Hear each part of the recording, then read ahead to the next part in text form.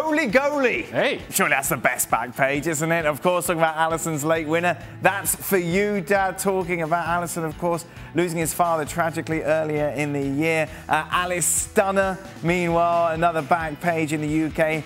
Ali's KO, the first goalkeeper in the history of Liverpool Football Club to score. Don, we talked about this a lot yesterday. I don't get bored of talking about it because it's so brilliant. Just take us through your reaction. It was incredible. I was watching it live, Dan. It was just, Liverpool played well in the game. They were creating chances. And then you see Alisson come up for the header and you think, surely it can't happen. He's unmarked. The technique for the header was just incredible. But it's the whole backstory, as you said, all the trauma that he's been through, losing his dad a couple of months ago.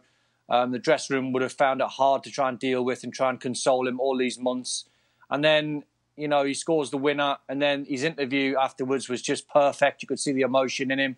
He was nearly in tears, and you felt for him. So I think when you want to restore some of your love in the game, you see moments like that and interviews like that, and it gives you loads of love back into the game. It was just an incredible achievement.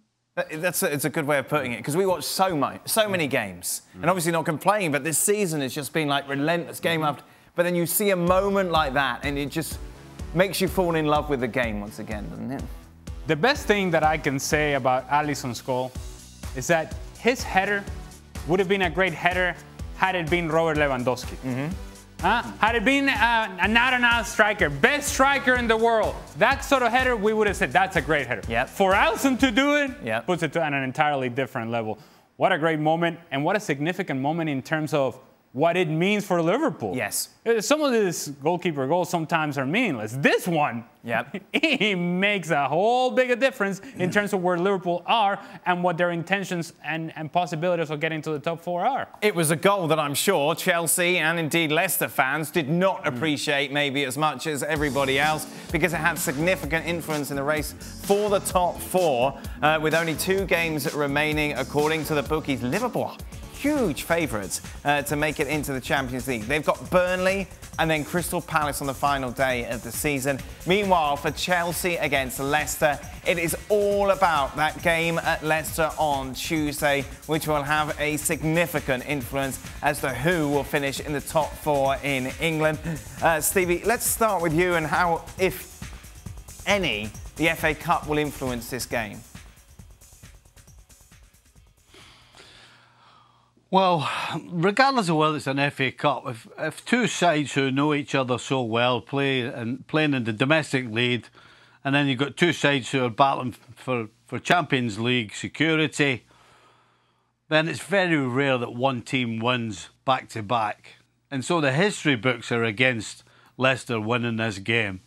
The only thing I think that can get in the way of Chelsea is if Mr. Tuchel decides to be clever again and tries to rotate. I think the fact that he rotated against Man City recently and won the game, I think that gave him a false sense of security. I've been saying all along, this time of the year, you play your best team.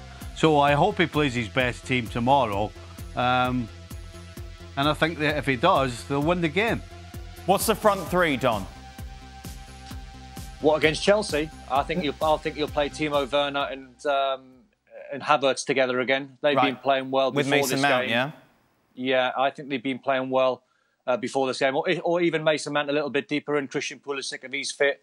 But those two, especially the 2 Germans, have been combining, really well of late. And that was a classic case of Thomas Tuchel, trying to tinker and trying to be a little bit clever and putting Reece James as a right-sided third centre-back and Azpilicueta as a right wing-back and not playing Chilwell and putting Alonso in.